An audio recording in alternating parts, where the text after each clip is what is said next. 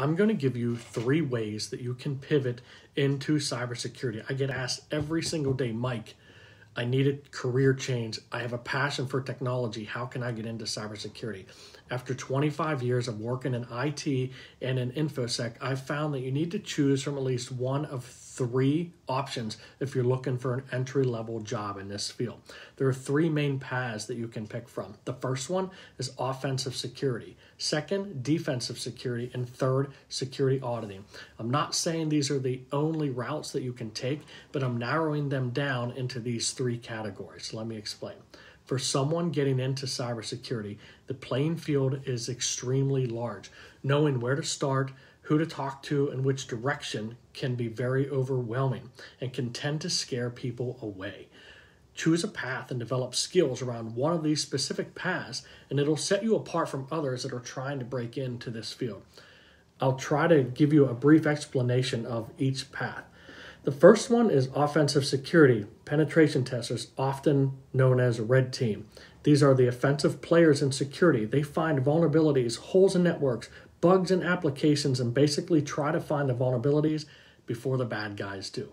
The risk of vulnerabilities is communicated to the business then after they're found, as well as advising on mitigation techniques and helping them understand the possible impact to their organization. If you choose offensive security, you need to set up your own labs, learn industry standard tools such as Kali, Nmap, Metasploit, other tools within. Learn to use these tools inside and out. For application penetration testing, learn what OWASP is. Learn how to use Burp, made by Portswigger, and study the OWASP testing guidelines. These things themselves are not going to make you a pro penetration tester, but if you dive deep into these tools, learn how they work, learn the language around them, you will have a great start as a penetration tester. All of the tools that I mentioned are free online, at least to get started with. 2, defensive security.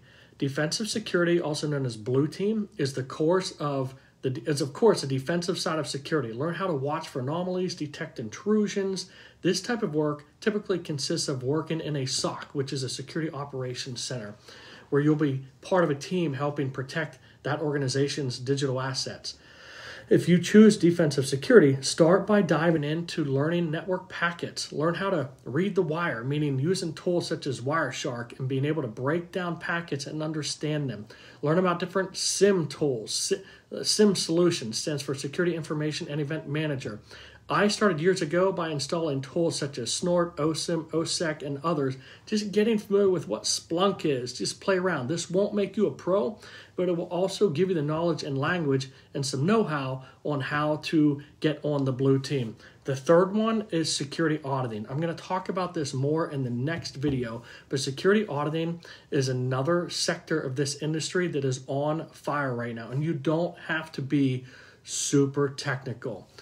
Please chime in if you have any questions. If you want to see my next video that I have coming out on security auditing, please subscribe. Thank you so much. Hit me up, connect. I'll be more than happy to help you out. This is my passion. This is what I love to do.